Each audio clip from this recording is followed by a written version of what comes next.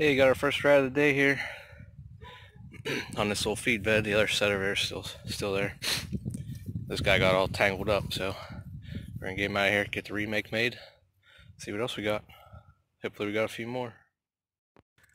Here's an unexpected catch. First time I've ever had this happen. Got a beaver and a rat set. Well, it's not the first time I've ever had it happen, I'll take that back. But we're gonna try and get him dispatched here real quick and get him out of here before he gets away. That's not too bad, a muskrat and a beaver on on one hut. The old 1.5 had him by a couple of toes there. It's not a monster beaver, but held him just fine. He made a mess on this side though. But they're gonna get reset, check the rest of them. Pretty cool. Man, I love trapping rat huts. Pretty much always a slam dunk. I always set just where they're crawling up out at. Give them enough to get into some water and drown, and that's what you end up with. That's a nice big rat there. We got 2 on this one. Got another one over here. Still got a couple more sets to check. Pretty good run for just one little stop, and as small as that little wetlands area is there. Not a big beaver, but glad to catch it. We had a couple beaver specific sets that were empty, but we'll take them however we can get them. That little 1.5 held him pretty good. I did say that I caught a beaver and muskrat set before, and that's because I have. It was on a stream, a little undercut bank where the muskrats were coming out to feed in a 1.5 long spring. Held him just fine too. It was back foot, smaller beaver, about the same as that one.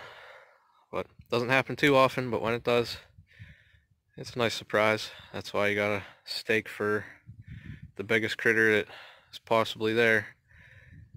And one thing I did on my muskrat stakes like that, which I'll show tomorrow, is I went from a little bit of an extension piece from using wire. I switched to cable just before I went to this spot, and boy, I'm glad I did, because if I'd have had that wired, I'd say that beaver probably would have been gone. So I'll show that tomorrow. Little upgrade I did. I'm glad I did it.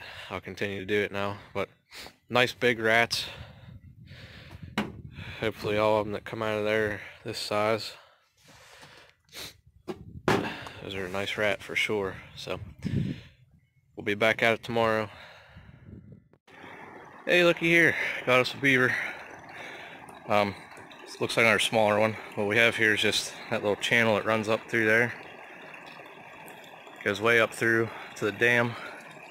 I figured they were probably using it, and I made just a small caster mound there up behind it.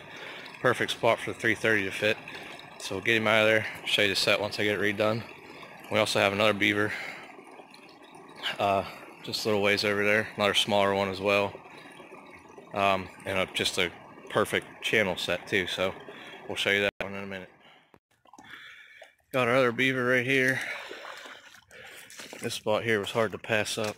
I mean, look at the perfect channel coming through there, and they even got a groove worn in the bottom here.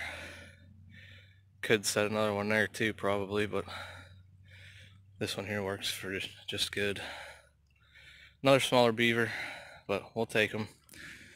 We got a guy that wants them out of here too, so, but you can see up here it's all widened out. You got everything all chewed off and funnel right down here in one spot. So this is the set. And then off down through there it all flows away. Killer spot. We'll get him out of here and I'll show you this set too. There we go, got our set back in action. It's ready to rock for another one. You got that dude, he was coming down through here, so I must have been spreading out, going somewhere last night. But got my long chain all the way over there, wired off to the bottom of that bush. Just gives him room to get out of the way, because there's probably more that come through here after he gets caught. So let's go check our rat sets now.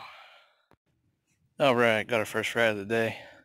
Wanted to show you guys real quick what I was talking about yesterday with what I do with all the stakes. I went from the wire, I went to the cable, just double ferrule that in through the lath up here.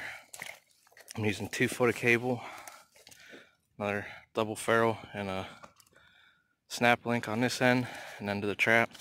a couple swivels on it. Down they go. That's what you end up with. At the little feeder spot again.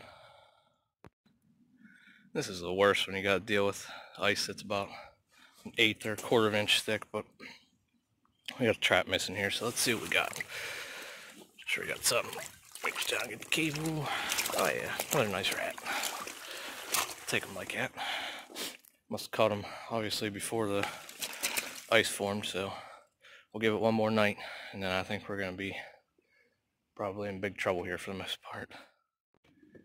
Got 3 sets on this one. 2 are frozen and one's got a frozen rat on it. We'll take him like that. When stuff's frozen like this, you want to make sure you bust off the ice around it, and any ice attached to it, just leave to it, or attached to the animal, because if you got pulling ice off, especially on these rats, you're going to be pulling a lot of hair out with it. So just leave the ice on, get it home, let it thaw out later.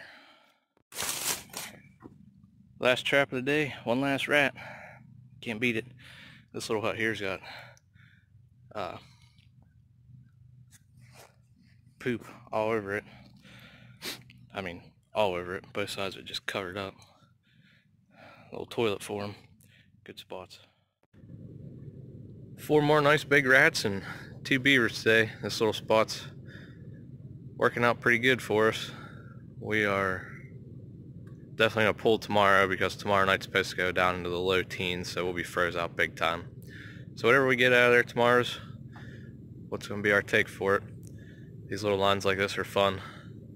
Catching some critters and getting out, enjoying the outside.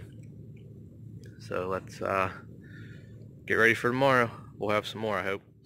Alright, got us another beaver here in the little channel set. He was coming from down somewhere, coming up and nailed him. We'll take him like that. I guess you can't really see him probably there. There we go. Another smaller one. So there's probably a pretty big family unit in here, but we're done out here for now. We're gonna move locations here in a few days and get stuff back in the ground. So let's keep on pulling traps, see what we got. Last 2 traps, one of them's missing.